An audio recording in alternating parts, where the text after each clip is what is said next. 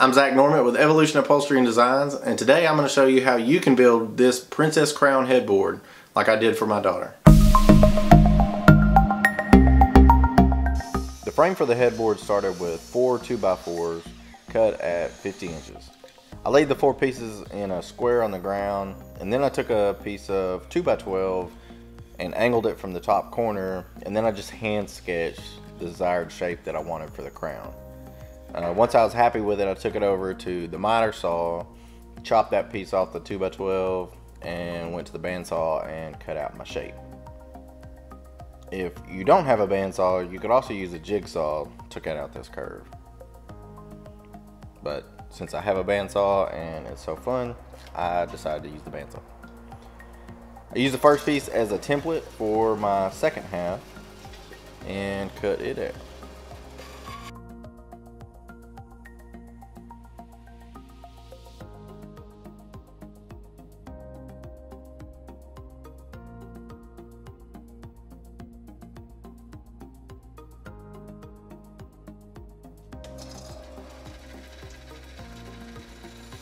The final 2x4 piece was a center stretcher to help support the seam in the crown.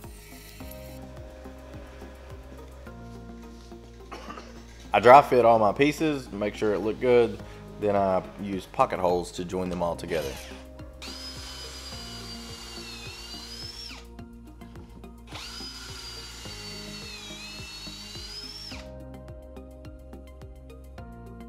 I got the top finished and joined on the bench, and then moved to the floor to attach it to the base.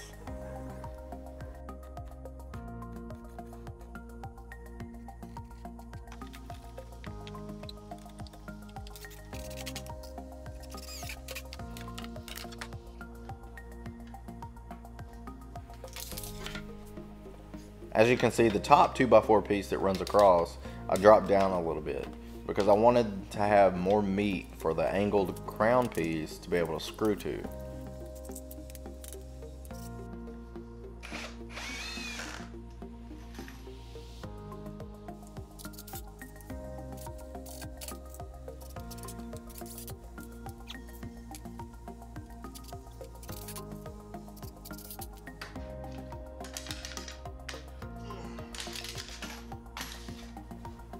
Once the 2x4 frame was complete, I used it as a template for the 1/2 inch plywood support piece.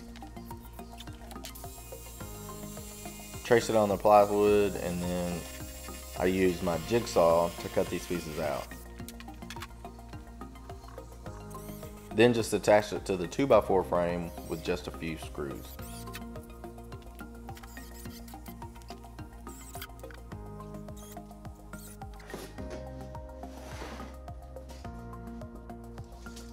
I stood up the headboard and clamped it to my bench. Then I used the metal bed frame base rails that I got from a local furniture store to mark where my T-nut holes would need to go.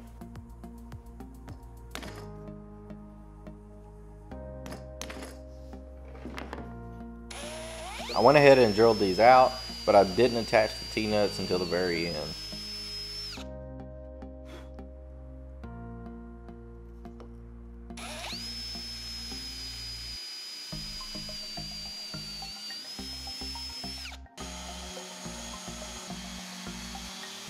Then I sanded on the legs,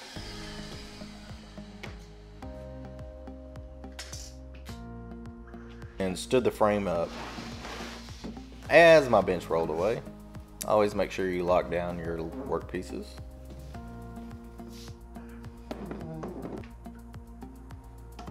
Then I sanded on the top edge of the headboard. I just wanted to make sure that that curve would look good once it was upholstered. Since everything was going to be upholstered, I didn't have to focus too much on sanding. The legs both got painted white because we wanted it to match her bedroom furniture. And I left a special message for her on the frame. I just wanted something that would be close to her every night, and you know, if she got older and ever decided she wanted to recover this piece for, you know, maybe her little girl, that it's a nice little surprise down the road, or for anybody that, you know, if we ever ended up selling it and, you know, somebody else saw who made it and why it was made. I then used the frame as a template for the phone and cut it out. I use a fillet knife. I found that it works pretty good for foam and getting it cut without really ripping it all apart. Once I got the initial foam cut out, I used a marking gauge to inset 2 inches from the edge. I marked the same 2 inches on the frame, which is where it actually got upholstered. I wanted to leave a 2-inch gap because that's where the nails are going to end up going, and if I tried to put the nail heads in over the foam, it's going to end up breaking the nail heads or kicking them out. So this will end up making a nice smooth edge and give me room for my nail heads. Using my 2-inch line on the frame, I shot down the bottom piece of foam, then went back over and shot the top edge, and then the fiber gets shot down over the outside edge of the frame.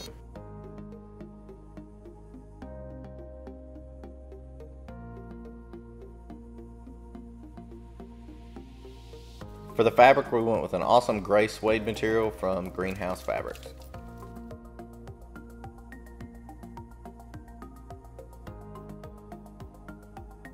One side gets shot down, then smooth it across and shoot down the other side. Then I shot down the bottom and finally came over to the top and pulled it all tight. Now I wanted to make sure there was no wrinkles, so you have to pull really tight and cut slits as you go around the curves to relieve the pressure in the fabric.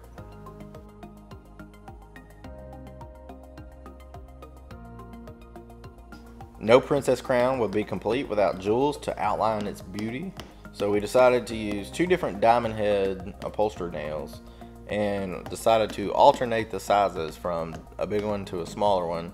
That way it really looks like an actual crown that's, you know, been jeweled.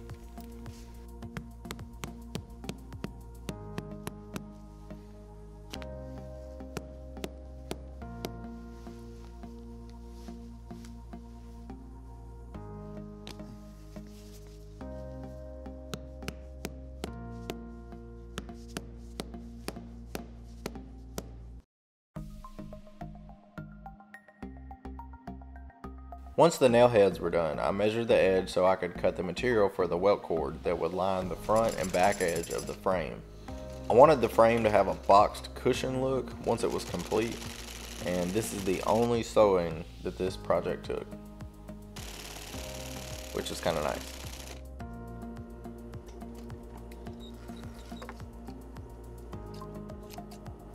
The piping gets sewn in, then that welt cord piece gets sewn to the boxing material.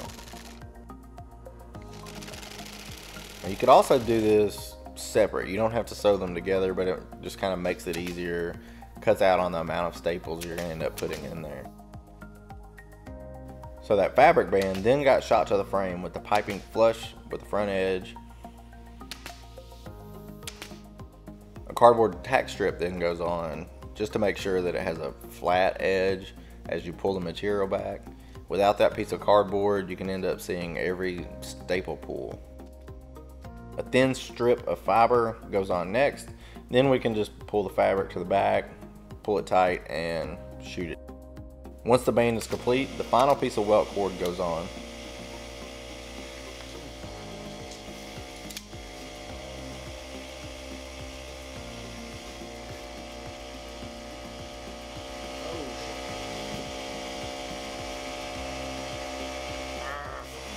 So as it turns out, I literally put my blood into this project.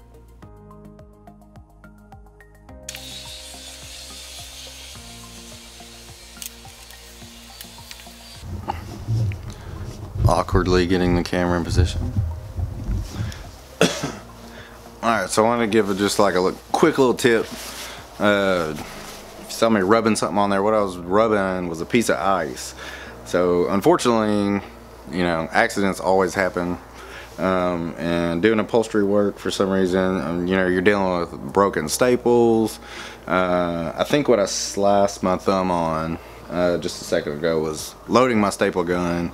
I think my fingers slid down the staples and just sliced it right open. So, you know, one of the unfortunate things, I didn't even realize I cut it, and then all of a sudden I see that there's blood on the fabric.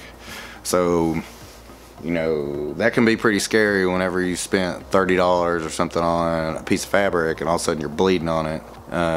If you ever bleed on your piece, just take a piece of ice as quick as you can, rub it on there, and that water will suck it out. The more you know. Dun, dun, dun, dun.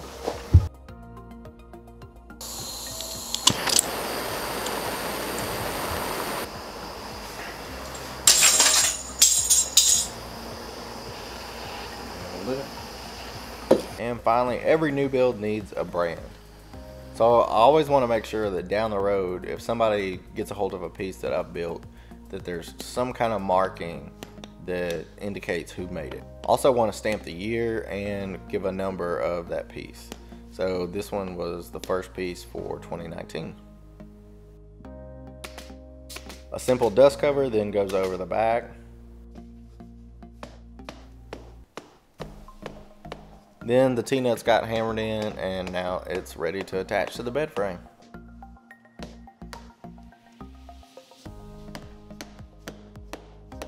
It's always fun making a project for someone that you love. My daughter just loves her new bed. She feels like a princess in it. So hope you like this video. If you do, be sure and give it a thumbs up. Subscribe to our channel. Hit that bell icon so that you get notified on new videos. If you want to follow along with some of the process of our builds, be sure and check us out on Instagram. And for more info, you can check out our website at evolutionupholstery.com. Thanks. Bye.